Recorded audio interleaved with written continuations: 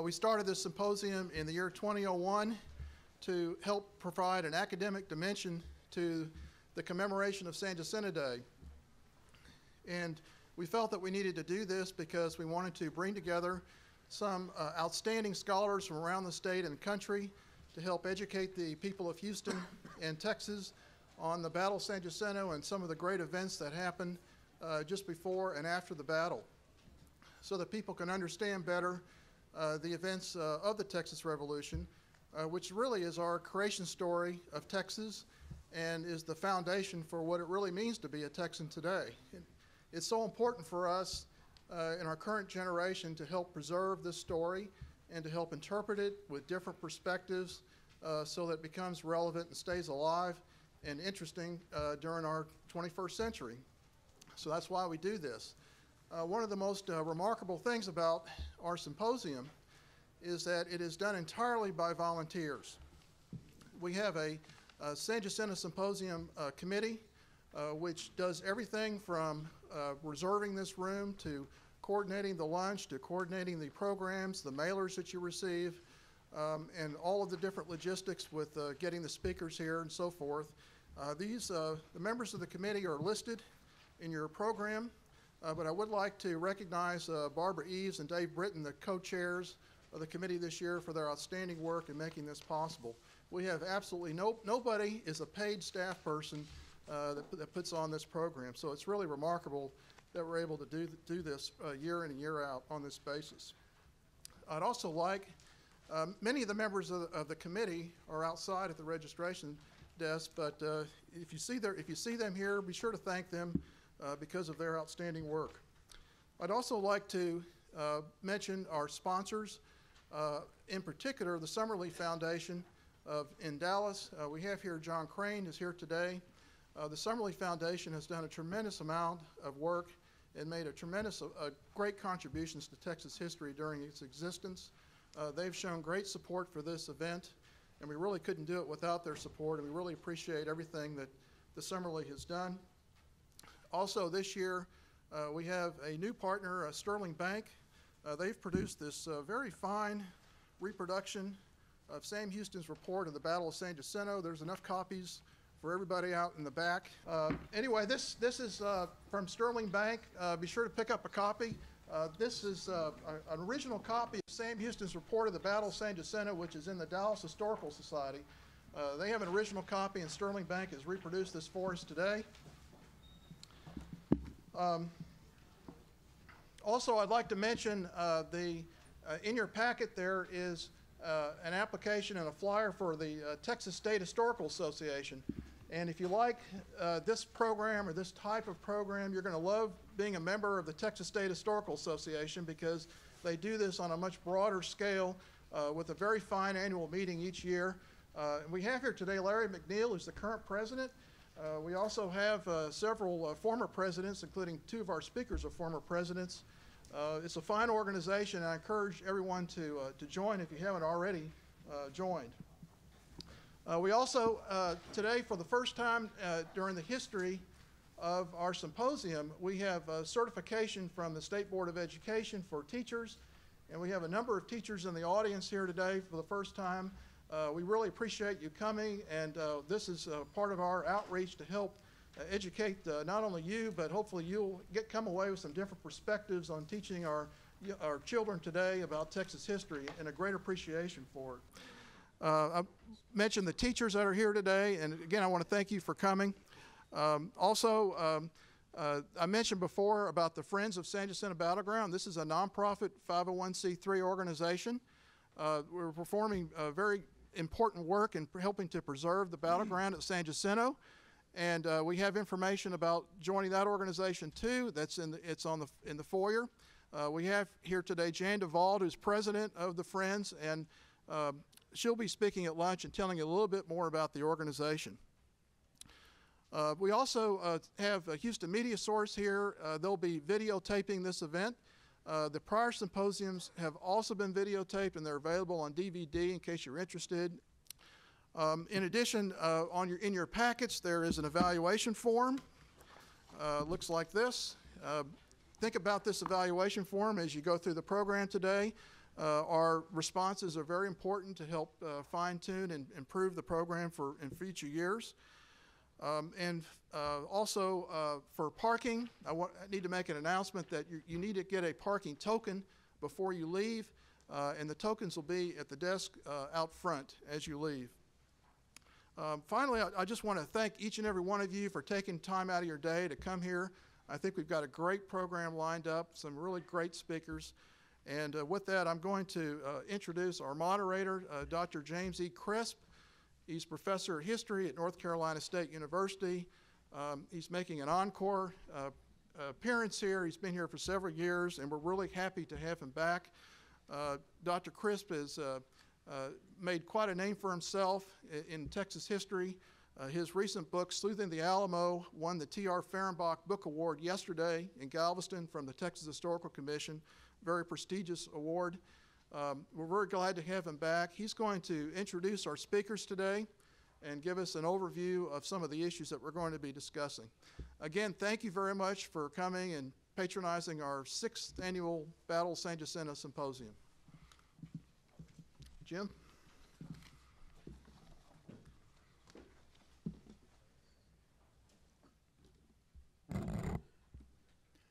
Thank you, Jeff. Can you hear me okay? It really is an honor to be asked to come back here year after year after year. I sort of have made the statement to my folks back home that if you schedule anything in April, I'm not going to be around. I'm going to be back in Houston, and it's really nice to be able to do this every year. I used to come research Texas history in July and August, and believe me, March and April are better. I'm not going to spend a great deal of time giving you the educational background and bibliographies of our speakers, mainly because it would take up a great deal of the time that we have allotted to us. The 3 speakers that you're going to hear this morning, Don Felix, Felix Amaraz from UT San Antonio, John Jordan, counselor from Atlanta, and Jerry Drake from the General Land Office are each going to give us very different perspectives on what's going on in the Texas Revolution. Dr. Amaraz did his initial educational work at St. Mary's and got his PhD from University of New Mexico. John Jordan is a graduate of Samford University in Alabama and Vanderbilt Law School. Jerry stayed home in Texas and did his work at 2 of my favorite places because they've been so good to me in the past, and that's the University of North Texas, and something that I have to make my mind really focus to say, and that's Texas State University at San Marcos. I'm still not quite used to that term. But what really interests me about what we're going to hear today is what they're going to say about the collision of different traditions, the collision of different worlds, of different ways of thinking that take place during the Revolution. And I'm not just talking about the military collision, but the collision of different political traditions, the collision of different ways of thinking about not only civic and political activity, but also how you fight a war. This afternoon we'll be introduced to Andres Reséndez and Archie McDonald, and I know in Andres's book about changing national identities on the frontier, one of the most interesting things that he talks about are the different discourses. And if I could just jump ahead for a moment and have you think about his book, he talks about something that we're not going to talk about this weekend called the Texian Santa Fe Expedition, and he looks at it from the perspective of the Anglos and the Anglo-Americans and the Anglo-Texans and how they talk about it and what discourse takes place about that. And then he looks at it from the perspective of Mexico, very different, where every caudillo has a newspaper. And the newspapers and the military are all talking about this almost as if they're from a parallel universe. And then in one of his most brilliant moves, he goes up and talks about the Kiowa, and he takes a cowhide, one of these winter counts from the Kiowa Apaches, and shows that they ran into the Texan Santa Fe expedition too, and that they saw it from their world. Well, what Dr. Amaraz is going to do is to talk about Santa Anna's pamphleteering background and the way he thought about pulling together political and military forces through the grand gesture, the political pamphlet. It's related to the tradition of the grito, the shout, or the plan. It is a tradition which feeds directly into Mexican mobilization for putting down the Texas Revolution. It's a tradition that has to affect Santa Anna's thinking as he goes into that war, and perhaps we can think about what grand gesture did he have in mind, politically as well as militarily, as he thought about what he was going to do in that war. John Jordan is going to talk about a collision of traditions to a certain extent, the way he does in his book, The Lone Star Navy. One of my favorite chapters, and a real eye-opener, is his chapter called General at the Helm. What happens when you put a general in charge of the Navy, specifically Sam Houston? A general who doesn't understand how navies work, how navies are put together, how navies have to be provisioned, how navies have to be kept intact, because unlike the militia tradition, you can't just pull these people together all of a sudden and send them out in the field. You've got to have them ready. And there's a collision of ways of thinking there. And that we may see even some harbingers of that in his talk about what's going on in the Texas Revolution. We were discussing a book, the author of which will remain unmentioned today at breakfast, a famous book about the Texas Revolution that doesn't talk about the Navy at all, and doesn't talk about the Mexican retreat and the decision to retreat, which is bound up with whether or not the Gulf will be under the control of the rebels or of the Mexican government. It's central to the outcome of the Texas Revolution. And these are different worlds. Some universities even have a military history department and a naval history department. There's a little inter-service rivalry from time to time that comes out in something like this, and it means that one doesn't quite understand what the other's doing and how it works. And John is going to inform us about some of the dynamics that are going on in the Texas Revolution as two different ways of fighting intersect and interact and maybe collide themselves. And then Jerry Drake is going to do that nitty-gritty of getting down.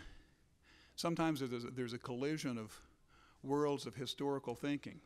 You know, how do we tell the story of the Texas Revolution? Do we tell it in broad strokes, simplistic strokes of good and evil, of simple, okay, Houston retreated, Santa Anna went after him, then Houston jumped on him and surprised him? You know, it's a great story, but when you start breaking it apart into its small pieces, you begin to get into that detail that resists final and definite analysis. What really happened, as the great historian Robin Collingwood of Oxford University said, that everyone who really gets into the history knows that nothing is really settled, that there are questions at the edges of almost every major issue that have to be investigated and argued and re-argued. What I tell my students at North Carolina State when they want to be historians is two things to remember. One is that every ball that gets thrown at you in history is a curveball. It's got aspects that you really don't quite expect, and every historical question has to be taken fresh without us expecting to know what the answer is. And the other is that there aren't any answers in the back of the book. In other words, we can't go to the library and find out which of us is really right. All of us make an attempt to fit our narrative to the evidence. And we have to compare our narratives and see which ones best fit the evidence. We can't go back and say, okay, let's look at the real history and compare our narrative to that, because we don't have it. There is no such thing as studying the past. The past is gone. We can't touch it. What we have to do is study the fragmentary remains of that past as they exist in the present.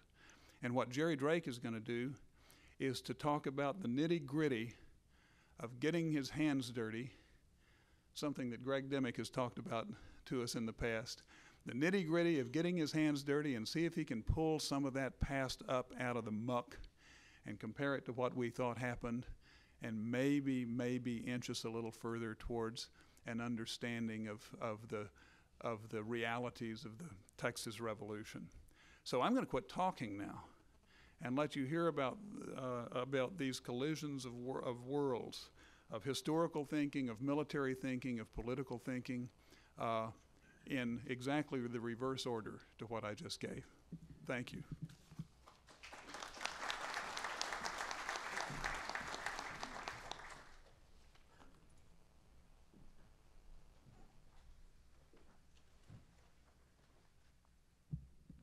Thank you very much, Dr. Crisp. Can you hear me way back there in the Hallelujah Choir? Ladies and gentlemen, I'm pleased and I'm honored to be here at your symposium for the San Jacinto. We said that's the way we pronounced it in San Antonio, but I guess I'm over here, I'm a politician, so I'll have to say San Jacinto. And I must remember that when I play Sam Houston.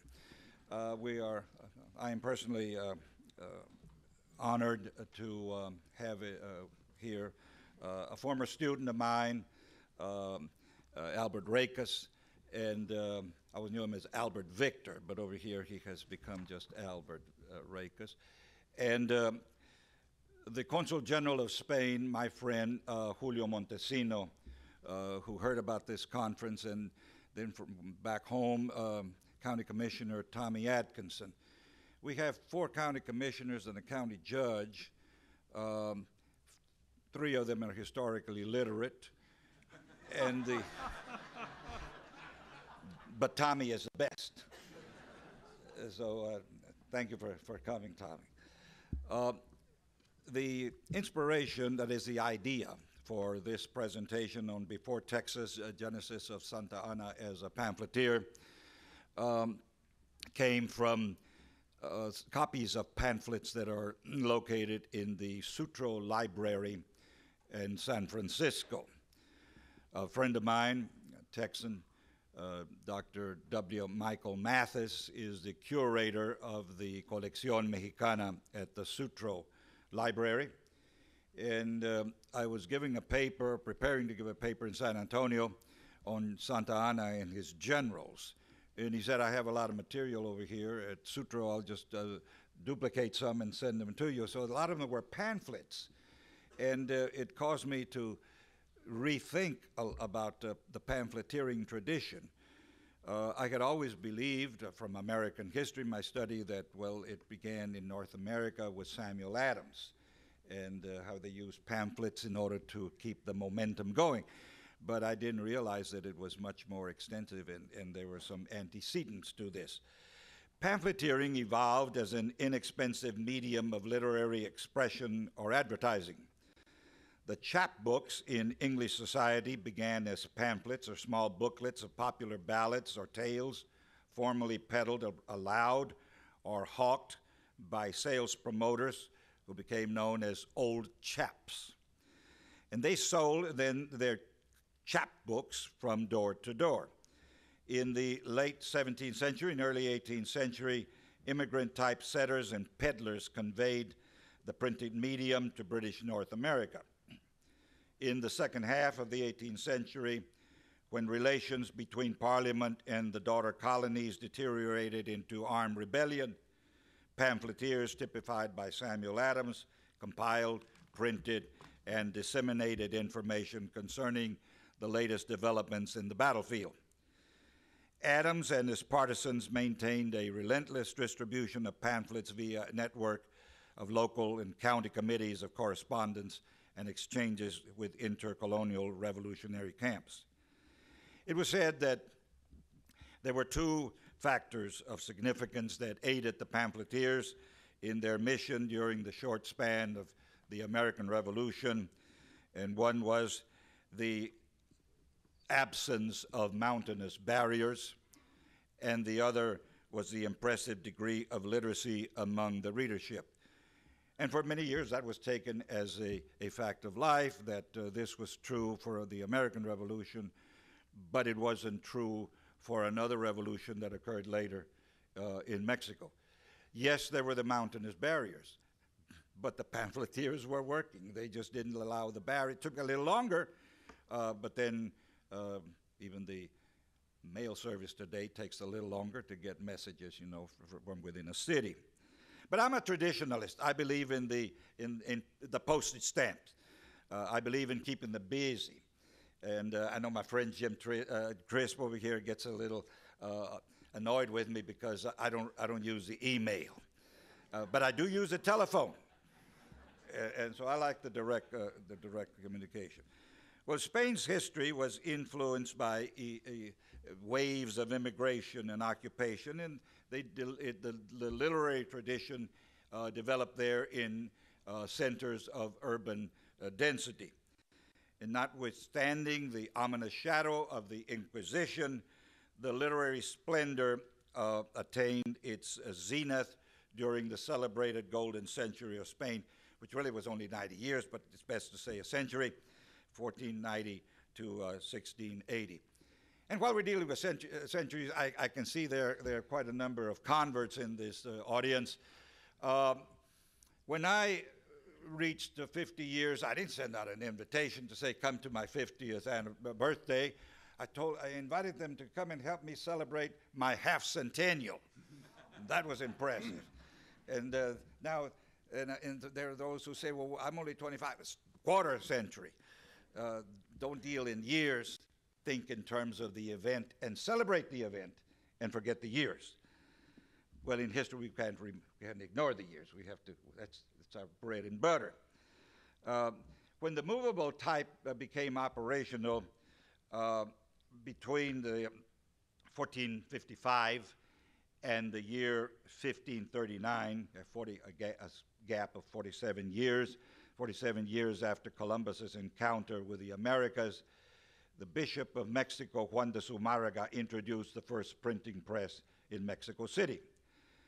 And the prelate's achievement antedated Boston's initial printed works by 100 years.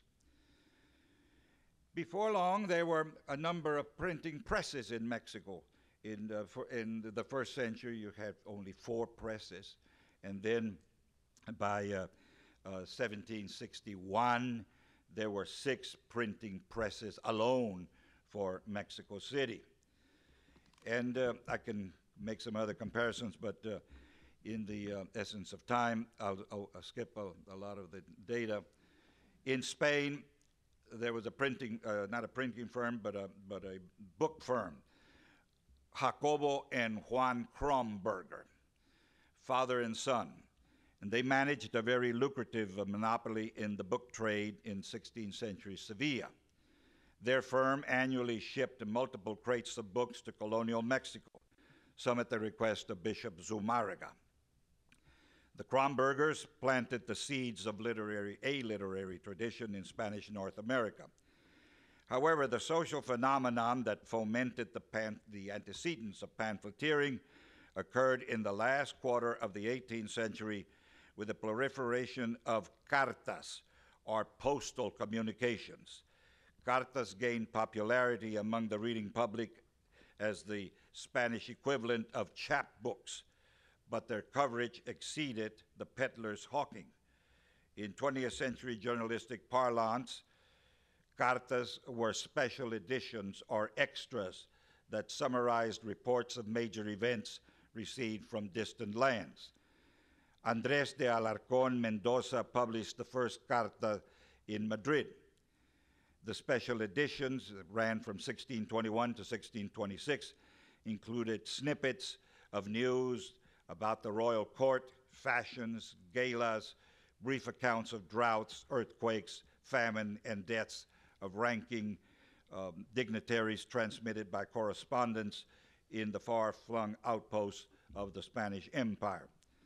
The fledgling habit of the cartas gradually extended to Spanish America, where enterprising printers republished verbatim reports initially featured in the stylized Gaceta de Madrid. Before the end of the century, printers in colonial Mexico and elsewhere dropped cartas from the masthead and introduced relaciones or descripciones. In the second half of the 18th century, another medium of information evolved in Spain and colonial Mexico, Sociedades Económicas de Amigos del País. And they soon dropped the económicas, the descriptive phrase there, just became Sociedades de los Amigos del País, which would signify that they were operating within the law, that they were operating with the sanction of the crown. And these sociedades were unique in Spanish American society because both men and women assembled to read and discuss the latest books and pamphlets of mutual interest. The devotees gathered in candle-lit veladas. A vela is a candle, so they had candles, and they called them veladas or tertulias. The latter term, tertulias, derived from the name of an Latin ecclesiastical writer, Quintus Septimus Florens Tertullianus of Carthage. At the tertulias, the guests discussed literary and scientific topics. The nomenclature of the assembly, Society of Friends of the country, reflected loyalty to the government. It was the government that had given them, that had sanctioned these meetings. It had sanctioned the printed media from which then they took ideas for discussion. At least 2 decades before the culmination of Mexican independence, printing presses, pamphlets, and tertulias were commonplace in provincial capitals located in the central corridor of New Spain. And there you have then the geography. On the left, you have then the Sierra Madre of the west. On the east, the Sierra Madre of the east. And then these mountain ranges were served as barriers, but the couriers found ways to either get through those barriers or go around them. In the first decade of the 19th century, Napoleonic armies invaded Iberia, paralyzed the government, and in the crisis, the Spanish Cortes that claimed legitimacy in the name of the absent monarch extended freedom of the press to loyalists in colonial Mexico, a concession that ultra-conservatives vehemently opposed. Meanwhile, the various chapters of the abbreviated Sociedades de Amigos del País continued the traditional and literary tertulias.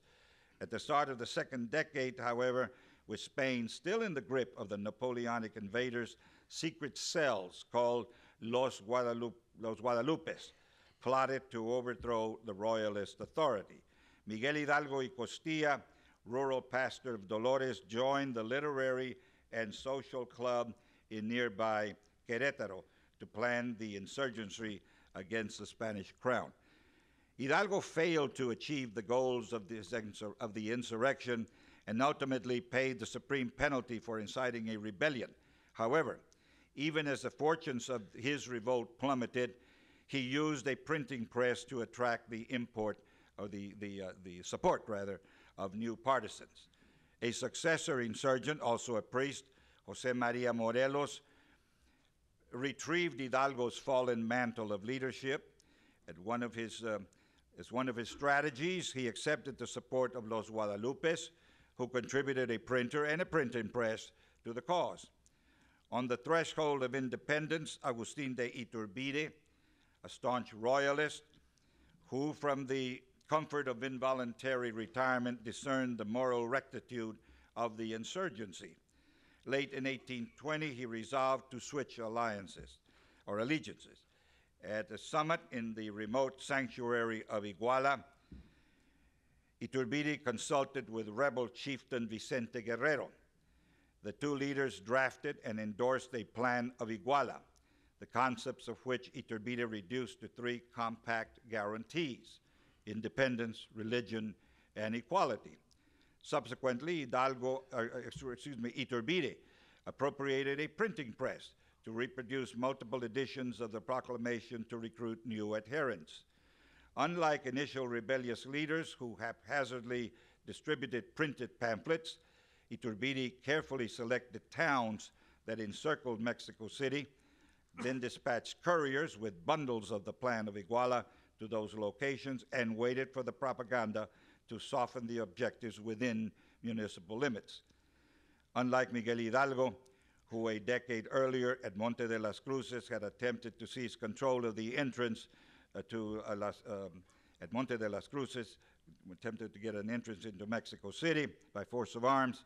On September 27, 1821, Agustin de Iturbide and his generals rode triumphantly as liberators into, quote, this most noble city.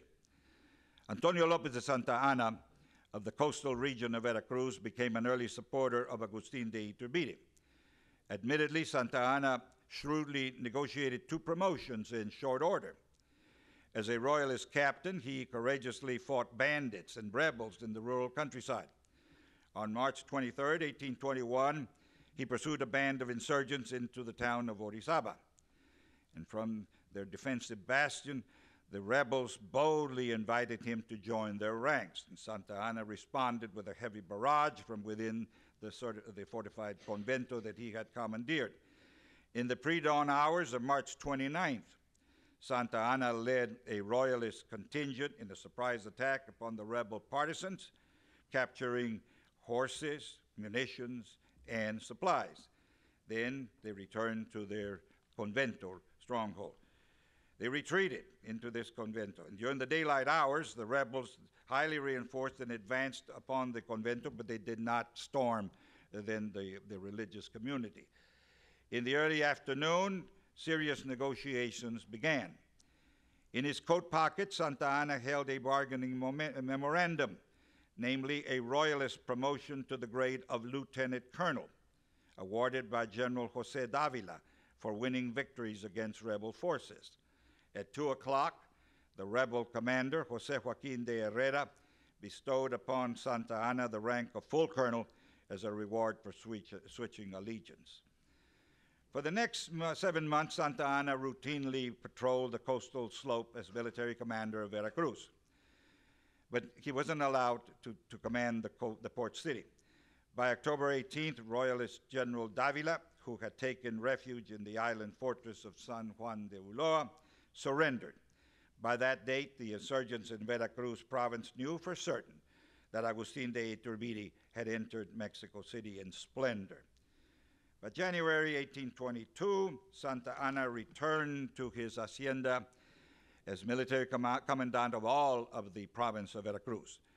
Meanwhile, in less than a year, Iturbide's partisans had manipulated events that resulted in his designation as Agustin I, Emperor of Mexico. A regency, an important brace of empire, functioned as an administrative apparatus. In May 1822, the regency summoned Santa Anna to Mexico City to clasp on his epaulets the coveted insignia of Brigadier General. The star that fell upon Santa Anna's epaulet designated him as the youngest officer of general denomination.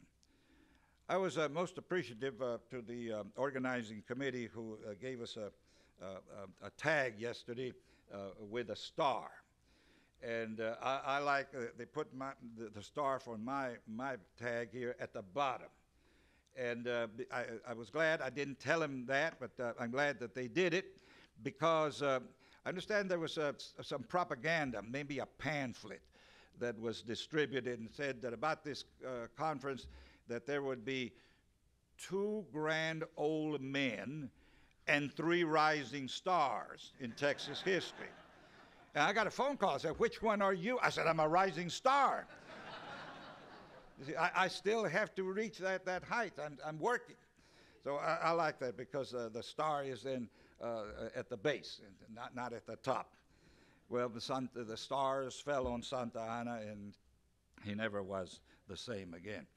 I once had a conference one time, and it was a Methodist bishop, one of the speakers, and his wife was in the audience. And then during luncheon, I said to her, Madam, there is an axiom that bishops, generals, and deans deans are not ordinary mortals.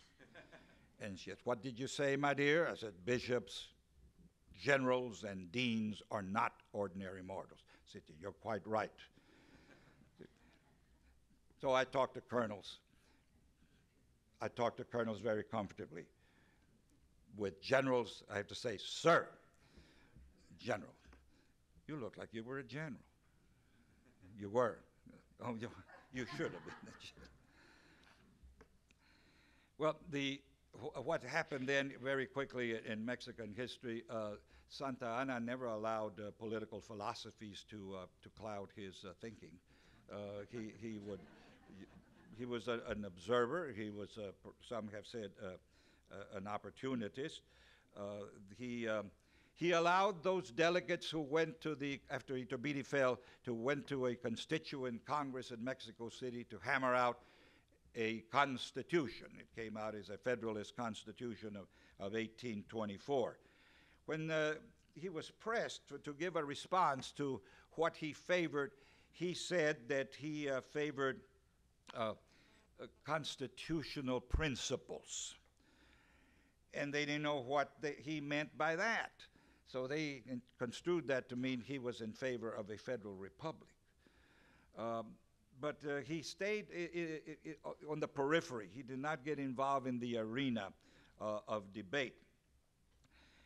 So in 1824, with a constitution now hammered out, then candidates then competed for the presidency, and an insurgent general by the name of Felix Fernandez entered the presidential sweepstakes with a new name, Guadalupe Victoria.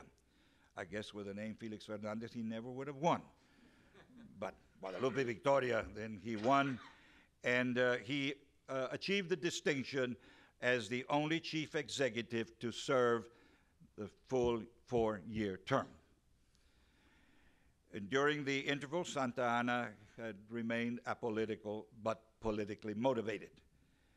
And then 2 foreign diplomats introduced Masonic lodges as partisan clubs. The British minister, Henry George Ward, formed the Scottish Rite Lodge called Los Escoceses for the Centralists.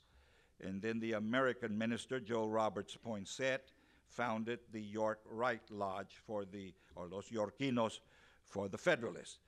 In Veracruz, Santa Anna leaned heavily, favorably toward the Yorquinos, but his family interest then pulled him back toward the Escocese side. But he preferred to be ambivalent. And in the presidential campaign of 1828, 2 Yorquinos then competed. Although he was a centralist, but he was a Yorquino, Manuel Gomez Pedraza, who was the incumbent Minister of War and Navy, and the Federalist Vicente Guerrero. And Santa Anna endorsed the later candidate, but he was still in Veracruz province. Mainly because he endorsed Guerrero because the other candidate had offended him, Minister of Army and War and Navy. The minister offended Santa Anna by not recognizing his exalted rank as Commandant of Veracruz. The generals are not ordinary mortals. They have to be honored. Well, Pedraza, as the interim office holder, manipulated the army to influence the voting of the state legislatures in favor of his candidacy. And there were 21 states. There were 4 territories. Only the state legislatures then could cast votes. It would be like the Electoral College. And so there would be 1 vote per state. And the army then influenced just 11 legislatures. That's all you needed to do. You forget the other 10. So 11 votes gave the presidency to Gomez Pedraza. Infuriated by the fraud, the Federalist supporters of the losing candidate tore the fabric of the Constitution by resorting to armed revolt to evict Gomez Pedraza from Mexico. And parenthetically, I might say that the American minister soon became persona non grata because then he came out and he was flying then the American flag, encouraging then the Federalists to the supporters of Vicente Guerrero to achieve their victory. That relationship only lasted 1 year. After Guerrero was gone, then so was Joel Roberts Poinsett. But he did contribute something to American folklore. He was a botanist, and he appreciated the beautiful Noche Buena. And he took some cuttings and then brought him back. You remind me of Madame Lafarge. I keep feeling the guillotine is going to fall on me. He brought back the cuttings, which then he cultivated in his greenhouse at home in Charleston, and soon he entered them in a botanical contest, gave him a scientific name, the Poinsettia pulchirima. And in the December, then you see the nurseries promoting the poinsettias. But nowhere do they have a picture of Joel Roberts Poinsett as being the one. You know, we educators, we school teachers need to do this. Go out there and distribute pictures of poinsett to all these nurseries in our communities and say, this is part of international relations here and goodwill. By the end of 1829, the Centralists used the same tactic that the Federalists had used in 1828, and the Centralists then rebelled against Vicente Guerrero and assassinated him. And then in 1830, the vice president, who was a Centralist, General Anastasio Bustamante, then took to wearing the presidential sash. By 1829, Santa Anna's demeanor gradually changed.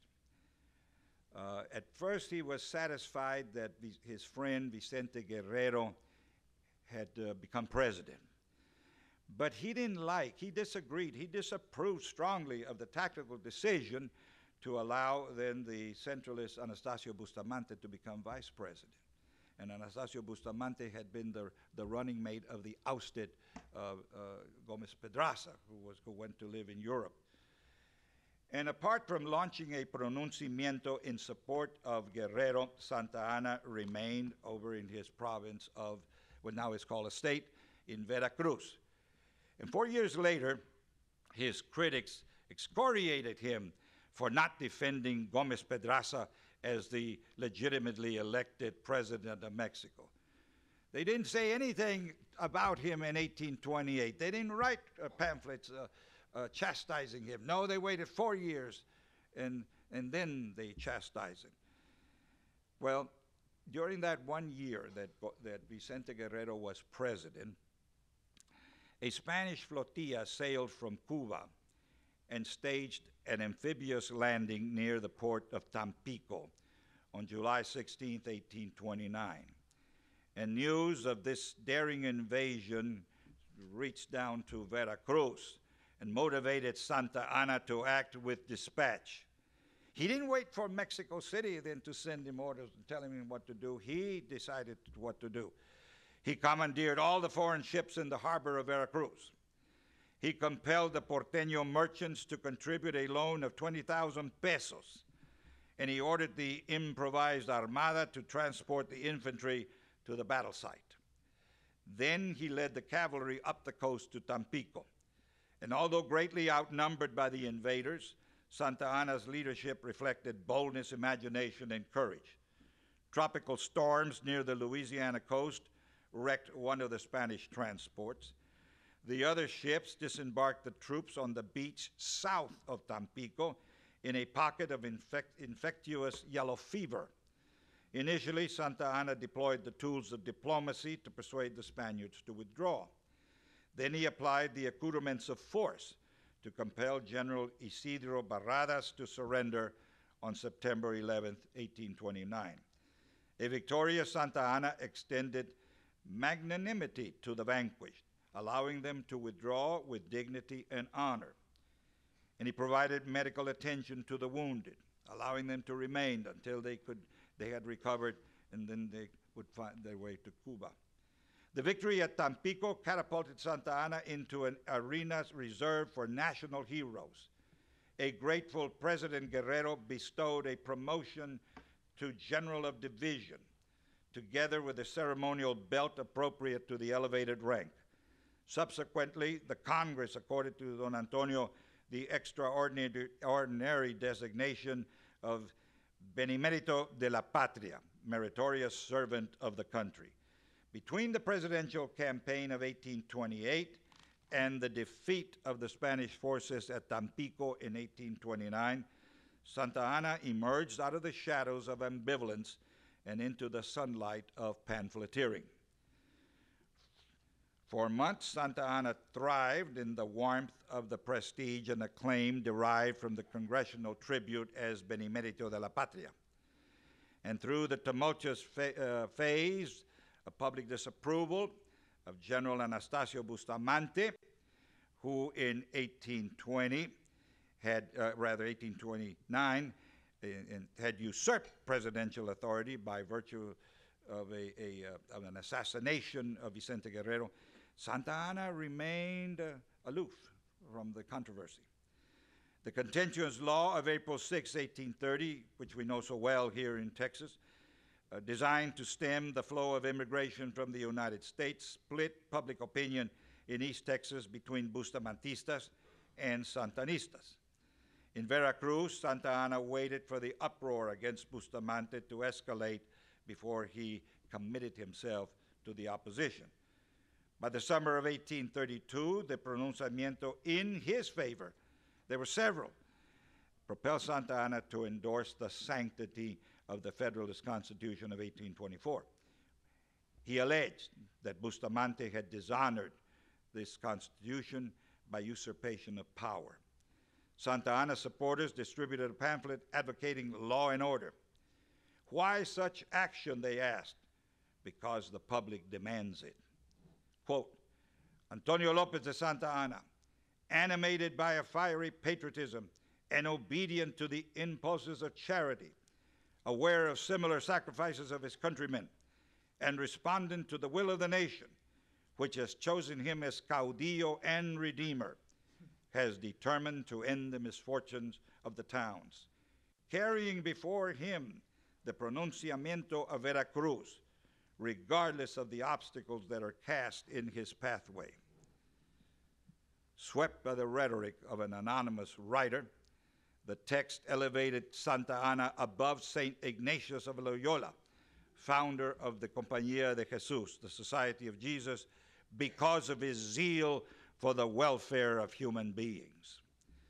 The pronunciamiento that influenced Santa Anna's decision to oppose Anastasio Bustamante emanated as a pamphlet dated July 5, 1832, from the garrisons of Veracruz and of the Rock Island fortress of San Juan Ulloa.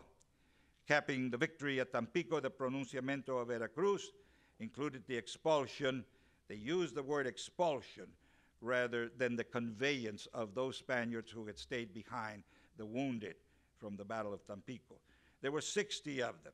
They sent them, instead of to Veracruz, from out of Veracruz to from Veracruz to New Orleans rather than to Havana, Cuba.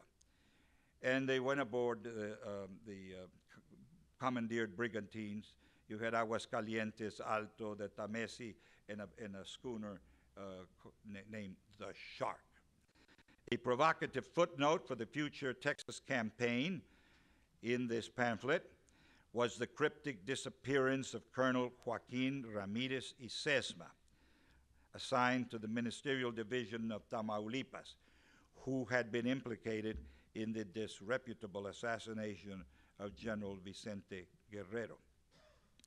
A Bustamantista partisan warned the Centralists that they had only two choices: to support the government in power or to thrust the nation into hell. Santa Anna's legions of rabble-rousers, they said, would destroy the country.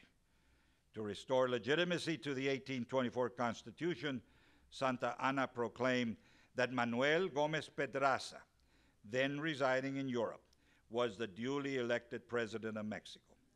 However, he did not exhort his followers to annihilate Anastasio Bustamante, who, after all, was a brother general. The Bustamantistas taunted Santa Anna.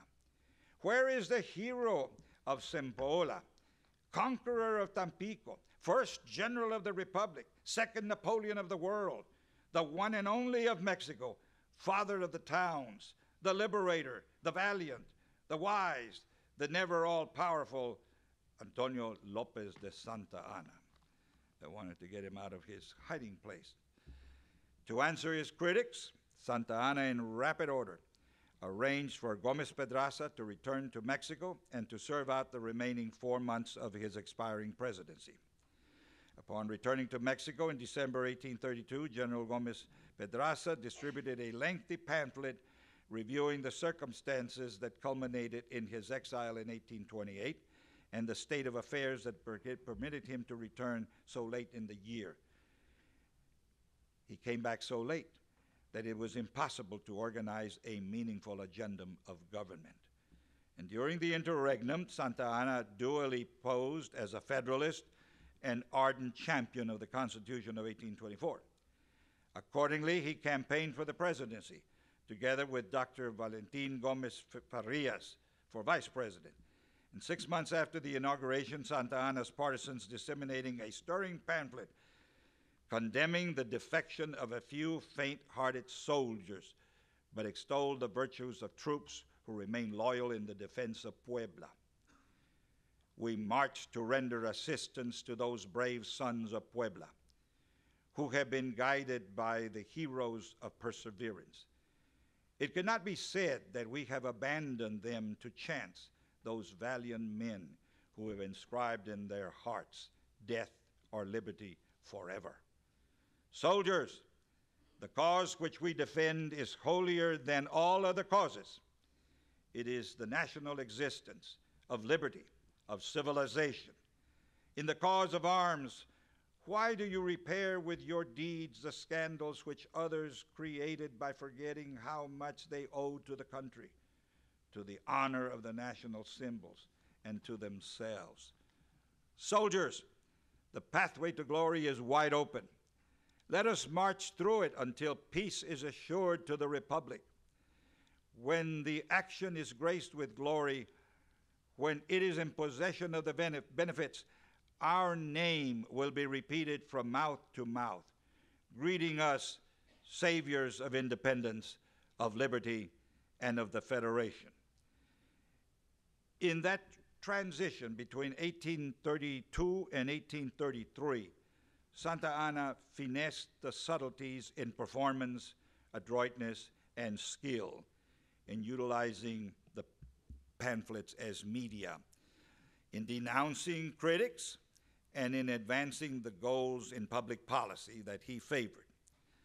The abundance of pamphlets in the Mexicana collection at the Sutro Library will require keen eyesight and insight in selecting documents and arranging them in sequence to discern patterns in content and literary style. In many cases, anonymity of authorship is a shield pamphleteers use to conceal their identity. In other cases, the pamphlets are incomplete, leaving the researcher to ponder not only the author or authors of the printed text, but also the content of the missing passages and the historical context in which they were composed. Santa Anna's role as a pamphleteer is replete with questions. Was he the actual author of the pamphlets which his full name and rank appear at the conclusion? Or did he have a press agent on his staff to distribute the materials in a timely manner? One characteristic about the pamphlets became evident in my study. Santa Anna's pronunciamientos were pithy, precise, and brief, suggesting he knew his audience, and he desired for his readers to remember his words and to transmit the message in the oral tradition to loyal partisans unable to read. Santa Anna's critics, on the other hand, produced pamphlets that were marathons in polemical argument. The value of the critics' tirades is that they often contain an historical context that inspired a response. Santa Anna's role as a pamphleteer before the Texas campaign serves as an indicator of how he mastered the medium to cultivate the loyalty of partisans. More importantly, it serves as a prism of lights and shadows in an effort to perceive Santa Anna's oratorical gifts in an arena surrounded by throngs of admirers, both civilians and soldiers. With limited temporal resources and even shorter spans of time to confront crises, how else can his leadership and ability to recruit thousands of troops for campaigns near and far be explained? Antonio Lopez de Santa Anna, soldier, president, pamphleteer, country gentleman, and actor, was definitely good theater. Muchas gracias y muy buenas tardes.